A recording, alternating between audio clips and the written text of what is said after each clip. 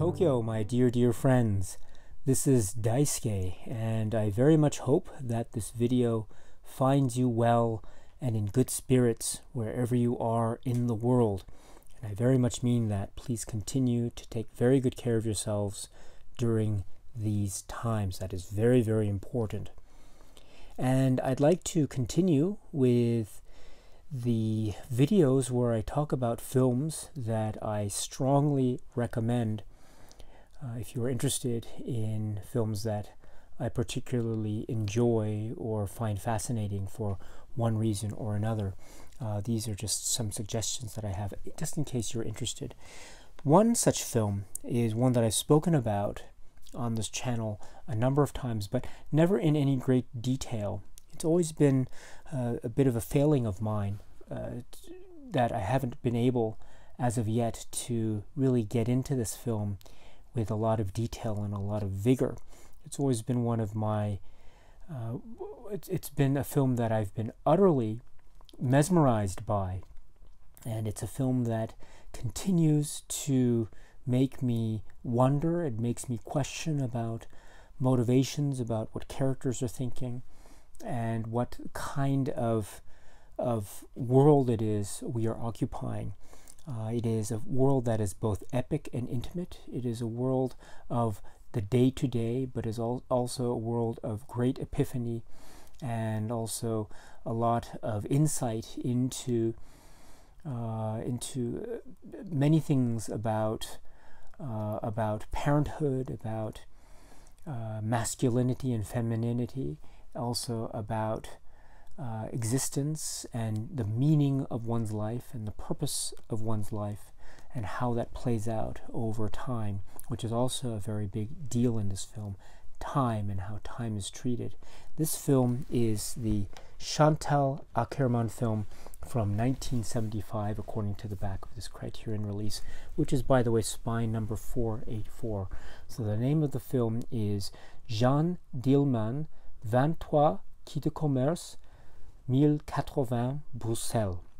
So it's a very long title, but it is a film that is, I think, one of the most critical and important films from the modern cinema. So the modern cinema meaning films from the latter half of the 20th century onwards. And this film still holds a lot of great impact. An incredible amount of impact is contained within the frames of this film from the word go. And one realizes when one is watching it for the first time that we are seeing something that is many things at once. It is an extraordinary portrait of a particular character, a number of characters in any event, but one particular character here, the title of the film. And we have a portrait that is painted in a way that seems so simple and so almost innocent and neutral. But when we dig into the film, and as we progress through the minutes and the hours and the days that progress through this particular work, I think we are realizing that we are witnessing something that is something along the lines of almost transcendental. There is something really uniquely powerful about the portrayal of the seemingly ordinary day-to-day, and how this is played out over cinematic time, and the way in which human drama is interwoven in what otherwise might seem to some to be the simple and the mundane. There is so much minute detail that composes the human drama that is really being uncovered before our very eyes as we watch this film progress, that it is a great testament to a sort of portrayal of the human spirit and the human condition under certain pressures and stresses and or other circumstances that may or may not necessarily be clear and expressed explicitly as we are watching the film. which means that we must also do a lot of work on our end. We must try to figure out exactly what the characters are thinking some of the time. We must try to figure out what some of the motivations might be some of the time.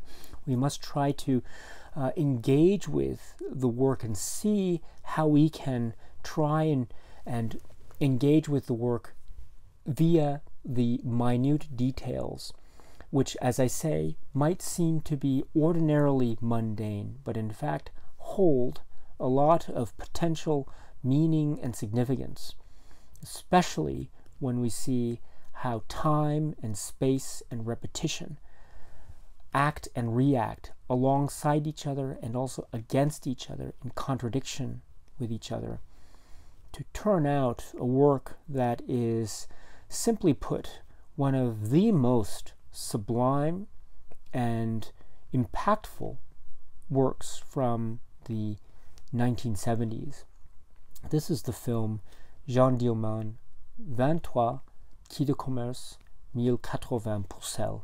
It is often referred to as Jeanne Dielman because the title is long, I understand that. But its full title is Jeanne Dielman, 23 Quai du Commerce, 1080 Bruxelles.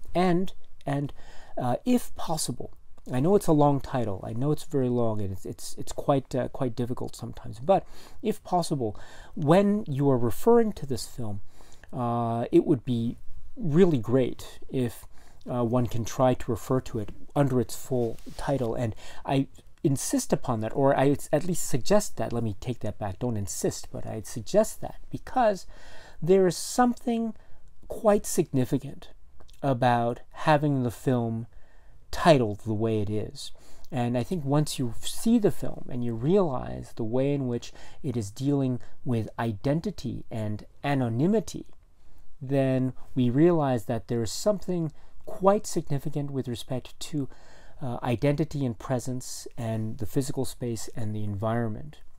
And once we have an intuition as to the significance of these particular themes and constructs, then I think we can realize that the title in its full glory really holds a lot of significance. And so therefore, if possible, if not, that's okay, my friends, but if possible, when you are talking about this film with your friends or with any other people who are interested in cinema, then please, if possible, try to refer to the film as in its full title. So once again, it's a long title, and it's a little bit hard to keep things straight, especially if this is not one's first language, and it's certainly not mine, and so it took me a while to get the hang of it. But yes, so the full title is Jeanne Dielman, 23 Quai du Commerce, 1080 Bruxelles.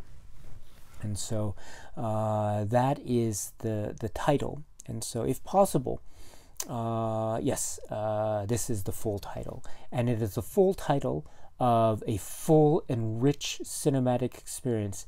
It is, for some, it might be a unique film experience. For others, it might take a few sittings in order to get through it. But please believe me when I say that it is so worth it.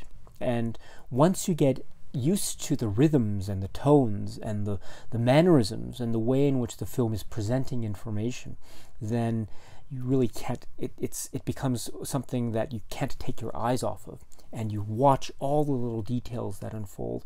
Every little thing in every part of the frame counts. And when something happens that is a little bit off, a little bit different, then that is a very, very big deal.